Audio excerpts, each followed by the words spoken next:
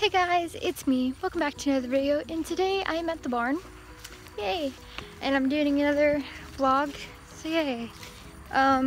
Today I'm going to be jumping him bareback because my mom wants to learn. So I'm going to teach my mom, and I've never jumped him bareback, so this is going to be my first time and her first time. This is going to be interesting. Today I'm just wearing my horse tank top, my Tough Rider hunter green pants, and my Nova Outfitter socks with my boots. And right now I'm just using this halter, rope halter. So yeah, I'm gonna go get him, and then I'm gonna go groom him, and then bridle him, and then yeah, I'm gonna go do some jumping on bareback. And then after that, I'm gonna go over the barrel pattern with him because Nationals is in July, and my mom wants to do a barrel race on him for cancer. So yeah, that's gonna happen. So I'm gonna start teaching him now so he can be good at Nationals. So yeah, here we go. I just finished grooming him and I totally forgot to film it, so I'm sorry. But yeah, he looks really good in that color. It's like neon green, but he looks really good in it. Probably not gonna use it though, just as a halter, because I just don't like bright colors. I don't like bright colors like for saddle pads and stuff. Don't you do that again. Ow. You just bit me. Do you see that? Bite me again, I dare you. Anyways, like I was saying before I rudely got bitten, I don't know what I was saying. It hurt. But yeah, I'll probably never use it as a saddle pad color because I just don't like bright colors. I think he got angry because I wouldn't let him eat grass, so he resided to biting me. He hasn't bit me forever. He's like, "Jeez, boy, I'm gonna murder you." I'm like, I figured we were done with biting, but apparently not. He hasn't bitten me in like months because I've been training him not to bite people because that's not the right thing to do, you know? Here he comes, biting me on camera as normal. Little turd nugget. Horses. That's all I gotta say. But yeah. Could you not? He was the first horse. Here, let's talk about biting for a second. If your horse bites you, get on. Make that a problem.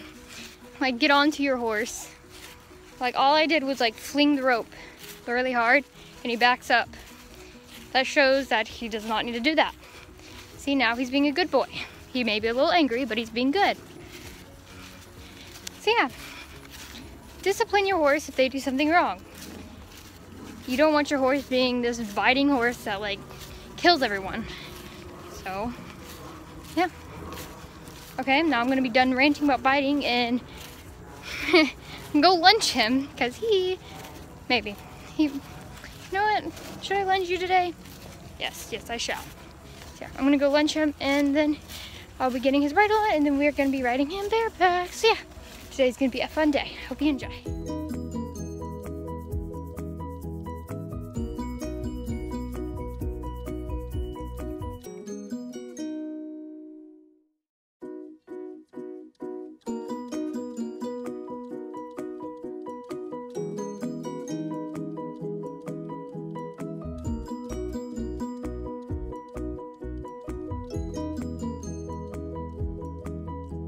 Finished lunging him, and now I'm just gonna go ride him bareback and set up some jumps, and yeah, here we go. I'm gonna die. Pray for me.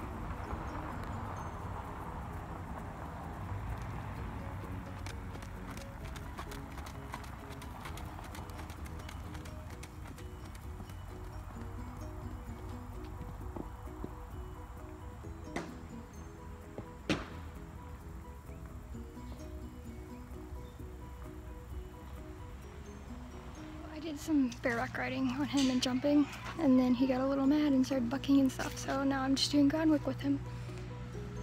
So yeah, he's not a happy camper right now because I'm doing groundwork with him. So yeah.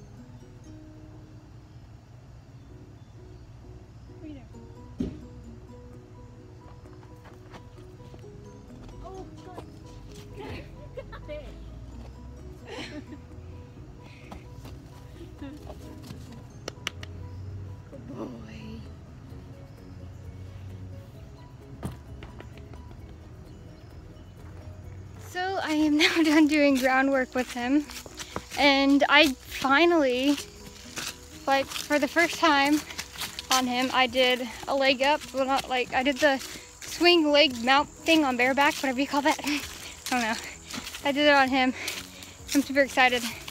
It only took me like 5 minutes, but like, I'm so happy because I did it, because that's my first time ever doing it. It's really hard.